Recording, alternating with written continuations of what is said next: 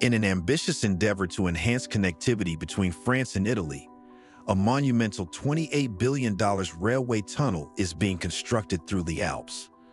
This project, known as the Mont Dambin Base Tunnel, is part of the larger Lyon-Turin high-speed railway initiative. Slated for completion in 2032, the tunnel aims to revolutionize transportation in the region, promoting sustainable travel and economic integration. The initiative highlights the ongoing commitment of both nations to strengthen their infrastructure and facilitate smoother, more efficient cross-border travel.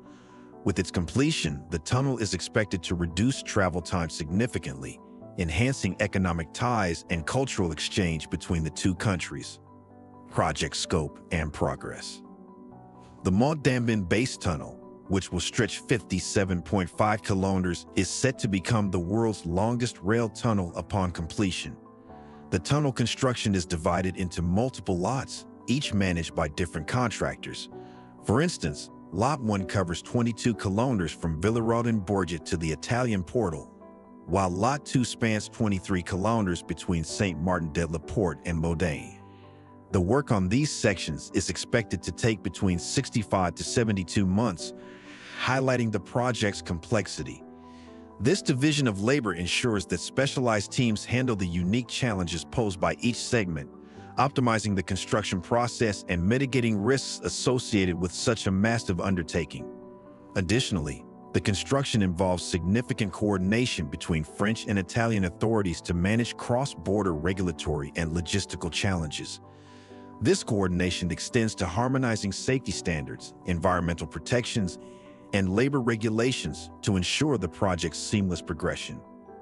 Furthermore, advanced project management techniques and real-time communication systems are being employed to monitor progress and address any issues promptly, ensuring adherence to the stringent timelines and quality standards set for this international endeavor. Engineering innovations and technological challenges.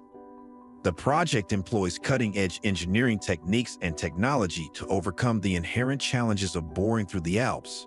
For instance, the tunnel boring machines used are among the most advanced in the world, designed to handle varying geological conditions, including hard rock and unstable soil. The TBMs are equipped with sophisticated navigation systems to ensure precise tunneling. Additionally, traditional drilling and blasting methods are used in areas where the rock formation is not suitable for TBMs, demonstrating a blend of old and new technologies in the construction process.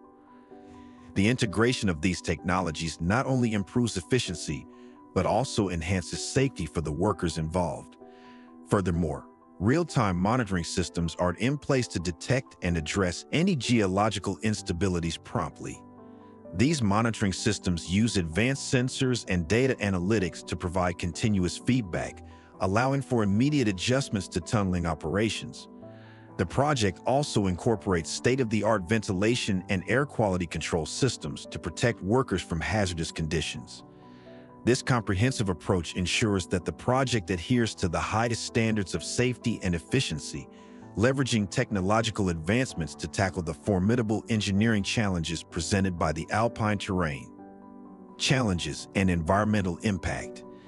The construction has faced several challenges, including difficult geological conditions near the French portal, which necessitated traditional drilling and blasting methods for certain sections.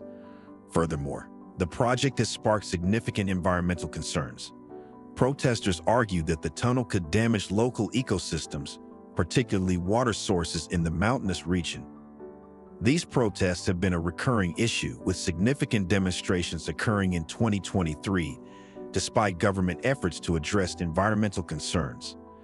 The environmental impact assessments have led to modifications in the project plan, aiming to minimize ecological disruption while maintaining project efficiency. Mitigation measures, such as water management systems and reforestation initiatives, have been implemented to address the environmental concerns raised by local communities and activists. Financial and technical aspects. The tunnel's cost is a shared burden between France, Italy, and the European Union, with the European Union covering 40% of the expenses. The French and Italian governments, along with regional bodies, are responsible for the remaining costs. This financial collaboration underscores the tunnel's importance as a transnational infrastructure project. The funding mechanism also includes private investments, showcasing a public-private partnership model that aims to leverage both governmental oversight and private sector efficiency. The financial structure is designed to ensure long-term viability and economic return on investment, reflecting the project's strategic importance.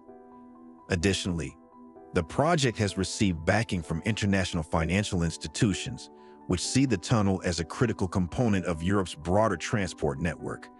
The tunnel is designed to accommodate both high-speed passenger trains and freight trains, operating at speeds of up to 220 km/h. This dual-purpose design aims to shift freight traffic from road to rail, significantly reducing CO2 emissions and easing road congestion.